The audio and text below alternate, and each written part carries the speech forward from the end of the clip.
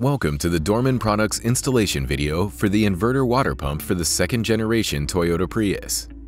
This installation is considered moderate and should take between 1 and 2 hours to perform. Before starting this procedure, make sure the engine hoses are cool enough to touch with a bare hand. Under the hood, start by removing the screws that secure the upper radiator trim panel. With the trim panel out of the way, remove the retaining clips and screws that hold on the top of the bumper and grille.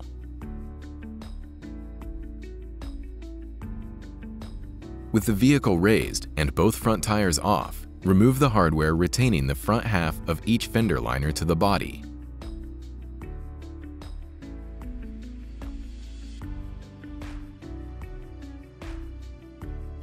Remove the screws securing the lower radiator trim panel.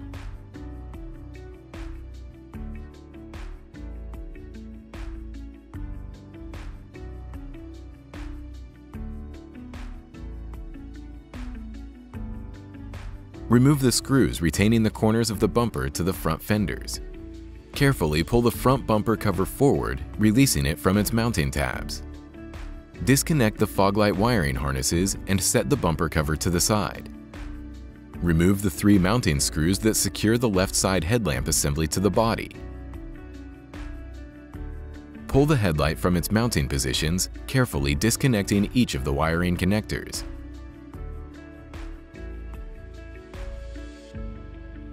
Spray penetrating lube on the water pump mounting bolts.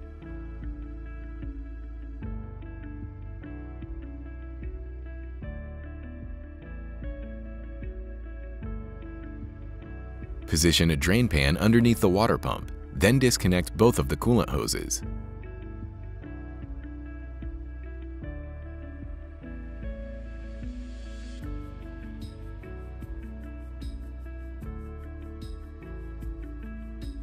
Remove the bolts securing the water pump bracket to the body.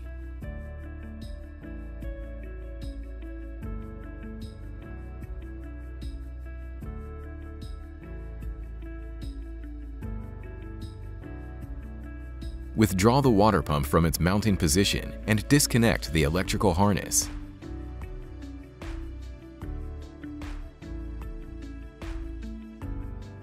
Wipe clean the area where the water pump mounts and place the new pump in position.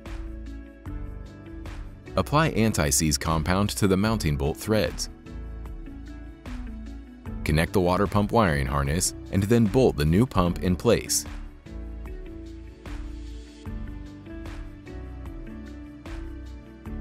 Reconnect the 2 coolant hoses to the water pump and top up the coolant reservoir.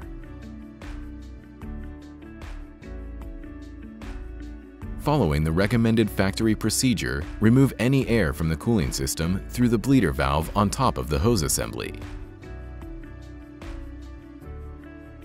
Reinstall the headlight, bumper, and fender liners in reverse order of removal to complete the installation.